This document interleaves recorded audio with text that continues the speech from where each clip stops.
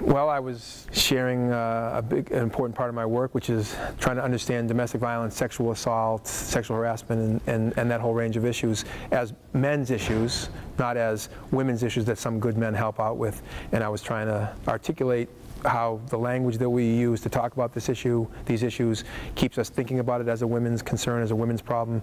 And until we get more men involved at every level, I think honestly, we're just cleaning up after the fact, because men are the ones who are committing the vast majority of the violence. Men control a lot of the power in our society, and until we have more men who are willing to look inward and also willing to be leaders and speaking out on this stuff and working with women on this, not against them, you know, I don't think we have much hope for the transformation that's necessary.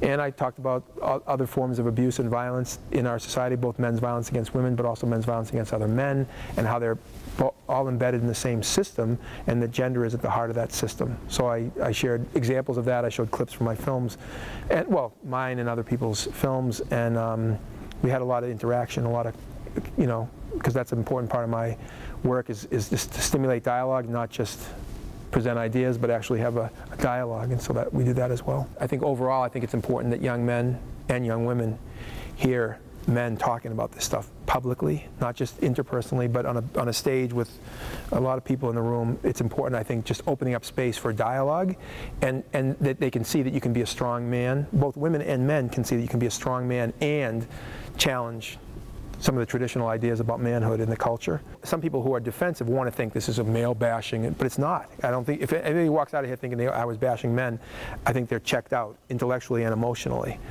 A lot of people stayed for quite a long time, so I think a lot of people are ready to hear and have dialogue about these issues. My hope is that these kind of lectures are a spark and a stimulus for further engagement rather than the end of it. So that's what I hope.